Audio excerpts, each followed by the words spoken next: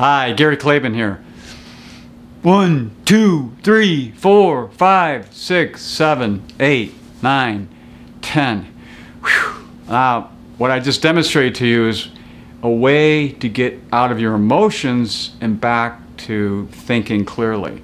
The reason we tell people to count to 10 is it forces your brain to go to your prefrontal cortex, which is where you make decisions.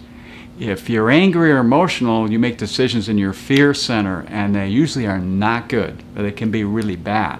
Why am I bringing this up? Well, because lots of financial decisions are made emotionally. In fact, studies say that a vast majority of decisions we make in life are emotional decisions. Now, if that's true, I believe it's true, then how do you not make a bad emotional decision about your money? Because you could lose a lot of money, obviously, if you make a bad decision. And the way to do that is to pre-set up the circumstances so when it does occur, you already have some guidance. You've put something around this. You've made it so that there's a place you can go into.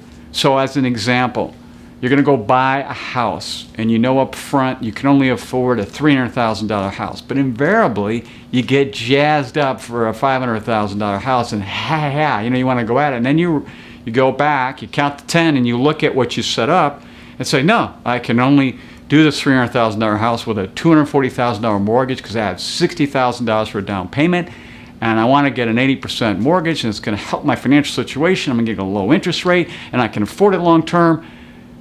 If you preset it up and you stick by that, count to 10, or do some other technique that brings you back to thinking rationally before you make a bad emotional decision, that preset will kind of help you in lots and lots of areas in your life. I can go through lots of examples, but you can imagine, you've done it before, when you've made that mistake and it's the next morning where you have the blues about it because you go, gosh, I really messed up by making this bad financial decision.